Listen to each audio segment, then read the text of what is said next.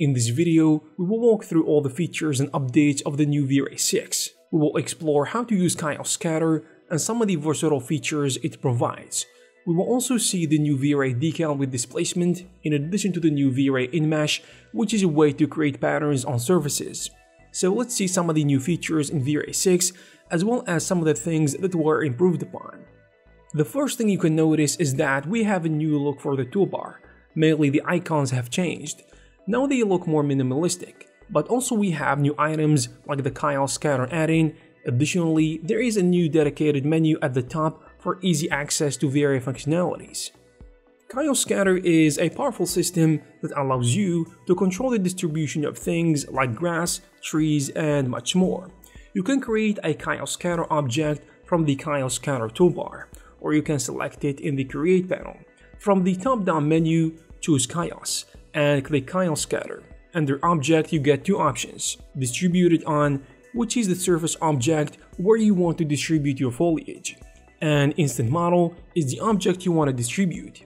You can choose one or multiple objects here. So you select your target surface and the asset you want to instance, and Scatter will do its magic. There is a lot of customization here. For example, the count is the number of instances that are created. You can increase or decrease this number to make your scatter denser or sparser. Also, when dealing with steep geometry, slope limitation is really useful because you can dedicate where your instances are scattered depending on the angle of the surface they are on. The normal versus Z controller allows you to change the orientation of the instance object. This is the case in relation to the surface normal.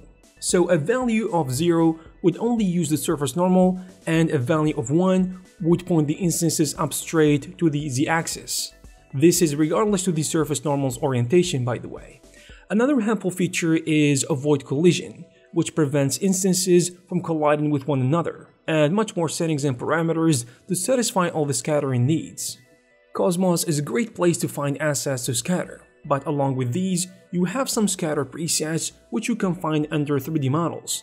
After downloading the presets, all you need to do is drag and drop it into your surface. When you think of scattering objects and assets, the first thing that comes to mind is obvious things like rocks, trees, grass, crowds, etc.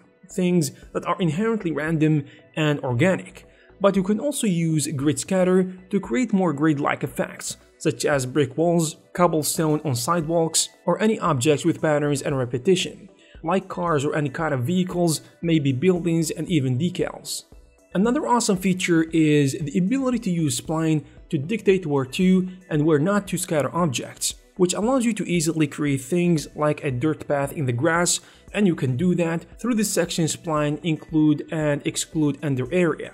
Any spline path added to the exclude box will remove all the instances from its path, and vice versa with include. You can use the near and far parameters to add some falloff. You also have the ability to edit instances individually, in addition to camera clipping options. And now you have a scatter list that allows you to see all your scattered objects, and allows you to select, enable and disable them, as well as changing some of their parameters all in one place. You can access the scatter list from the toolbar menu icon.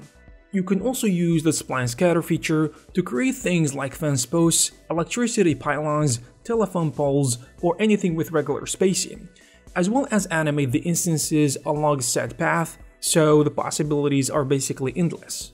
We also have randomized materials on scattered objects, which means that you can scatter assets, trees for instance, you can have randomized colors, and you can control the color shift from one tree to the next.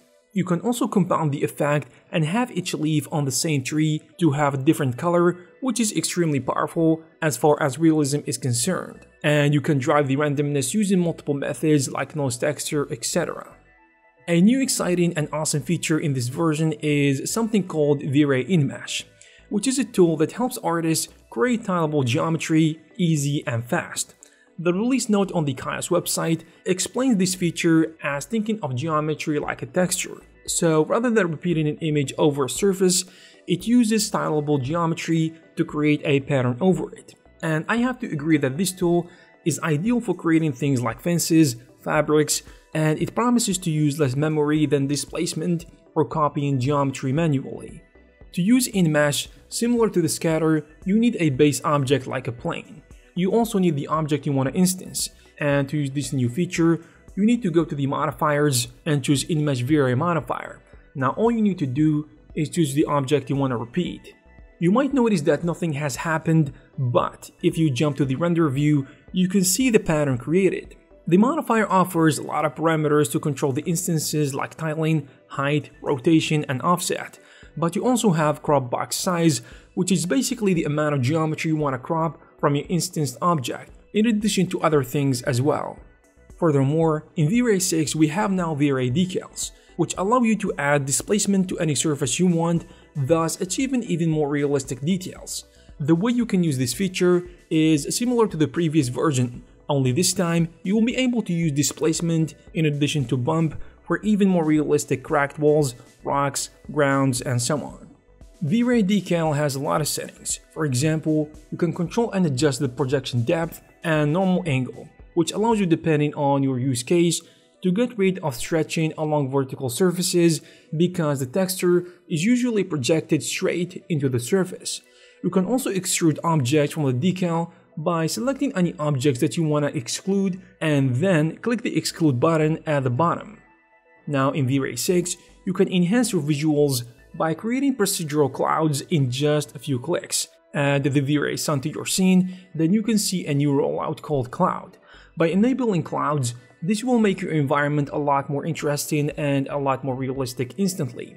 The clouds can even cast shadows on the ground, and this addition comes with a lot of adjustable parameters to control the effect, such as density, which controls how dense the clouds are, also variety, which controls how different are the clouds from one another, and putting this to the maximum will ensure that no two clouds have similar shapes. Additionally, you can adjust height, thickness, and you can even add circus clouds. All these parameters can be adjusted in real time so you can see the result instantly without waiting for it to render. Furthermore, you can adjust the phase and the offset value, and any of these parameters can be animated so you can create a time-lapse very easily. Another cool feature is that you can now upload V-Ray renders to the Khaos cloud, right from within the V-Ray's frame buffer. You can either share it with clients or get feedback from a colleague. To share an image to the cloud, in your frame buffer window, jump to the collaboration tab and you can see a list of all your projects folders, and you can create new ones as well. Now, you just select the folder you want to upload it to and click upload.